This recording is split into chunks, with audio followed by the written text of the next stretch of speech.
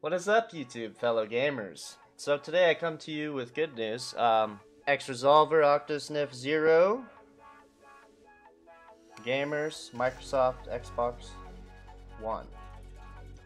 Why do I say this? Well, Xbox came out with a system update, and that system update had an update with Party Chat, and now Party Chat is hosted through a server, just like the mobile Party Chat used to host through a server, just like on your phones. If you run the Xbox app on your phone. Alright, so now those services will no longer be able to sniff your IP address through Party Chat or a friends list. Like you're in a party and you have a Octo member that's on your friends list and they snip your IP while not even being in the party. That won't work anymore either. However, there are some games that are still peer-to-peer. Therefore, your IP address can still be sniffed in those games. But overall, this is good for the gaming community. As we all know, the majority of IP sniffing has been done through Party Chat. So I'm back. I've been out of the loop for a little while here. The whole month of October I was hunting. I got a 3-point buck, so that's good. I got like 138 pounds of meat in total. So it's gonna be pretty nice here pretty soon once they're done chopping it up and whatnot, making jerky too. So it's gonna be pretty tasty. And also the month of September, I was also busy in the month of September. So I've been busy. So sorry about that. But yeah, I just wanted to give an update to Xresolver and Xbox, because Xbox has now rolled out that update. Okay, so that will stop the majority of booting and whatnot. Now, if you do have a static IP address, that does not mean that your IP address isn't on Xresolver anymore. Okay, all that this update is doing is preventing your IP from being sniffed in a party chat. Okay, so that is the only thing that this is doing, but that is the majority of sniffing. So that's going to alleviate a lot of the booting problem on the Xbox platform right now. I don't know if PlayStation has implemented a server-based party chat yet, but I'm happy that Xbox has resolved this problem. Finally. It only took them a couple years. Alright, so if you have a static IP address, your IP address is still going to be on Xresolver, and Xresolver is still operational, and you can still buy the Octosniff product, which, by the way, Fiddler Script and Octosniff are the same thing. They both do the same exact thing. Fiddler Script is free. Octosniff is not. So, which one would you want to download? Probably Fiddler Script. But I'm not going to make a video on Fiddler Script.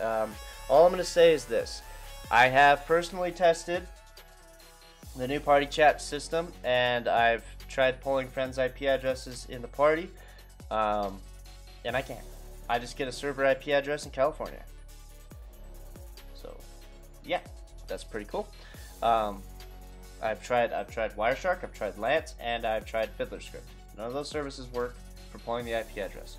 So, through a party. So this is great news. I am I'm actually really happy about this.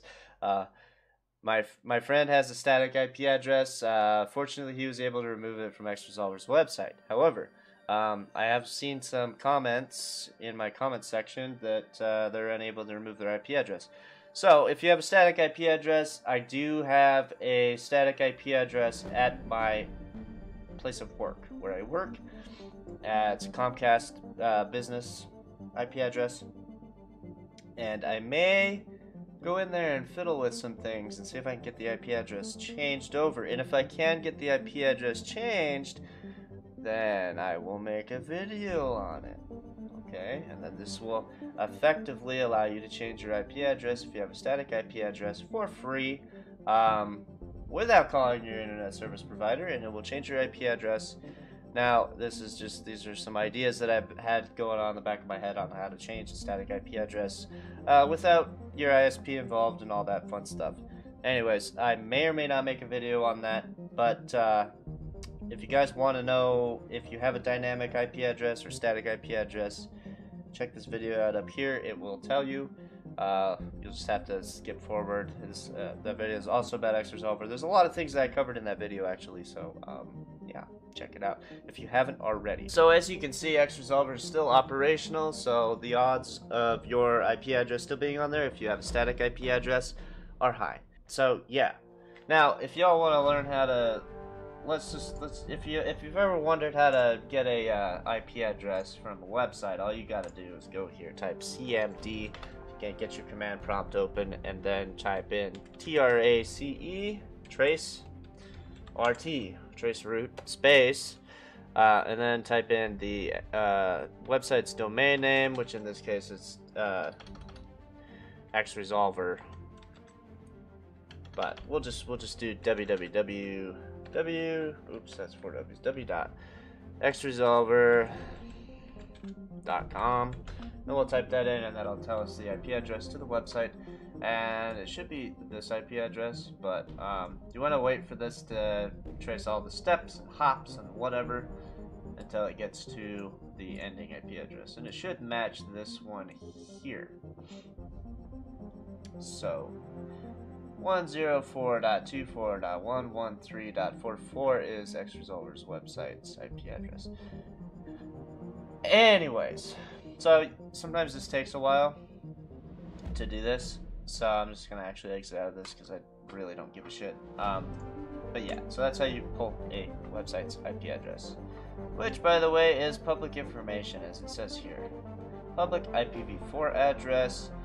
Every website you visit will automatically log your IP address. There is no federal law restricting giving a public IPv4 out. So this scottfreezy guy, he used to be sponsored by Octosniff, and I don't know, I guess he started talking poorly about Octosniff on Twitter because he realized that Xresolver and Octosniff were the same thing, and so he started talking about it on Twitter, and then it turned into a Twitter beef, and then the Octos CEO DDoSed him, he booted him offline supposedly, and then also doxed him. So, you know, his address, email addresses, etc. got doxed. So, anyways, if you go to his channel, he's got a video of him being doxed. So, yeah, they sent pizzas to his house and everything to verify the address. Now, I didn't see this, but basically they put his name at the top of the link to a dox bin with all of his personal information there.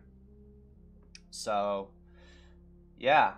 I guess that if you go and watch those videos, there's some proof in there that what I was saying about my theory of Xresolver and Octosniff being true is probably true. But yeah, that's gonna do it for this video. I hope everybody has a good one, and happy gaming. Peace out.